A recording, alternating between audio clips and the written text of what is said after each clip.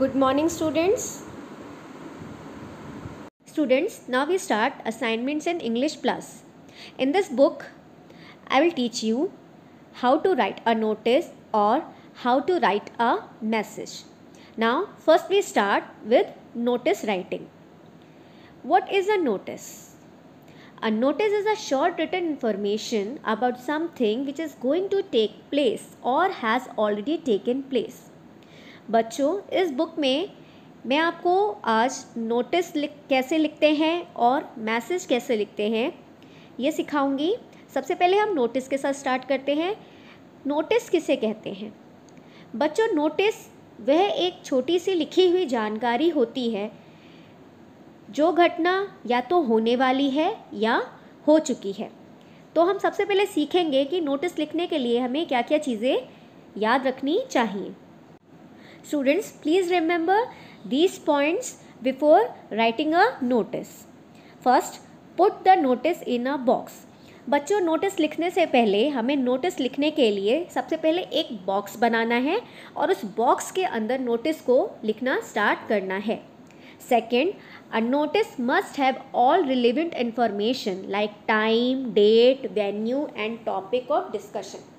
उसके बाद एक बॉक्स बनाकर उसमें नोटिस को लिखने के बाद हमें इन चीज़ों का बहुत अच्छे से ध्यान रखना है कि जो जानकारी हम दे रहे हैं उस नोटिस में उसके लिए हमें टाइम लिखना है, समय, डेट यानी तिथि, वेन्यू वे घटना कहाँ पर हो रही है उसकी वेन्यू यानी जगह को लिखना है, और टॉपिक, नोटिस का टॉपिक क्या है, विषय क्या है वो हमें लिखना है। Third point is the purpose of the notice should be clear. Third point ये है कि हम ये नोटिस क्यों दे रहे हैं, उसका पर्पस क्या है वो बिल्कुल क्लियर होना चाहिए। Fourth point, the presentation of fact should be NEET. हम जो भी कुछ उसमें लिख रहे हैं, जो भी कुछ प्रेजेंटेशन दे रहे हैं वो बहुत ही नीट और क्लियर होना चाहिए। Fifth, mention the date of writing the notice. हमें वो डेट लिखनी है जिस दिन हम वो नोटिस लिख रहे हैं। Six, the notice should have the name of the person, his signature and designation class. 6 point ये है बच्चों कि नोटिस जो इंसान लिख रहा है, जो व्यक्ति लिख रहा है, उसमें उसके सिग्नेचर, उसका नेम और वह क्या डेजिग्नेशन है, मतलब वह कहाँ किस पोजीशन पर काम करता है वह लिखा होना चाहिए। Now seventh and the last point is the word limit is 50-60 words. Seventh और लास्ट पॉइंट ये है कि नोटिस हमें कम से कम शब्दों में लिखना है, मतलब कि नोटिस में 50 से 60 शब्द ही हमें इस्तेमाल करना है। बच्चों, यहाँ स्क्रीन पर आपको फॉर्मेट दिख रहा होगा जो कि नोटिस लिखने का एक फॉर्मेट है। इसी तरीके के फॉर्मेट पर हमें नोटिस लिखना होता है। Now we learn about how to right a message. What is a message? Message क्या होता है? A message is a personal note that one writes for another. It is normally meant for a person in whose absence it has been received. Students, अभी तक आपने notice के बारे में पढ़ा, ठीक है। नोटिस तो एक साथ कई लोगों को दिया जाता है, लेकिन मैसेज एक पर्सनल नोट होता है जो कि एक इंसान किसी दूसरे इंसान को सेंड करता है, ठीक है। Now we learn about how to write a message. Remember these points before writing a message. Students, अब हम मैसेज किस तरीके से लिखा जाता है उसके बारे में पढ़ेंगे। यहाँ पर कुछ पॉइंट्स हैं जिनको आपको याद रखना है किसी भी मैसेज को लिखने से पहले। First point is a message should be brief yet it must include all the necessary details.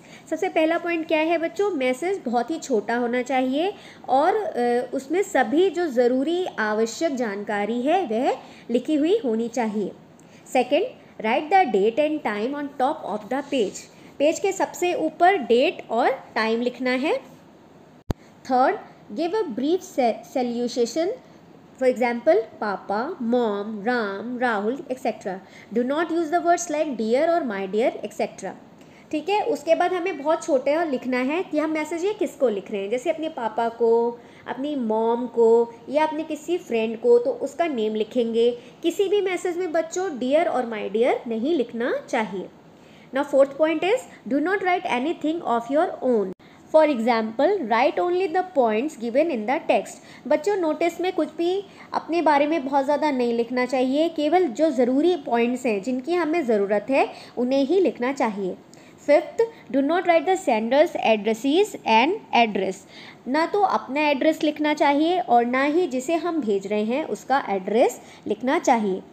Six, right the message clearly. हम जो भी मैसेज दे रहे हैं वो बहुत ही नीट एंड क्लीन लिखना चाहिए। Seventh point is right your first name at the end of the message, do not right your full name, for example Ravi.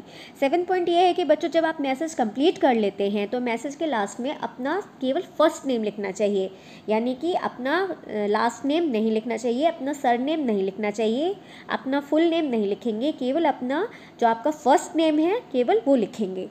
Now at point, put the message in a box as shown. जैसा कि आप यहाँ screen पे देख रहे हैं कि एक ये फॉर्मेट बना हुआ है मैसेज लिखने का, तो जिस तरीके से नोटिस हमें बॉक्स में लिखना है स्टूडेंट्स, उसी तरीके से मैसेज लिखने के लिए भी हमें एक बॉक्स बनाना होगा और अपने मैसेज को उसी बॉक्स में लिखना होगा। Look at the screen.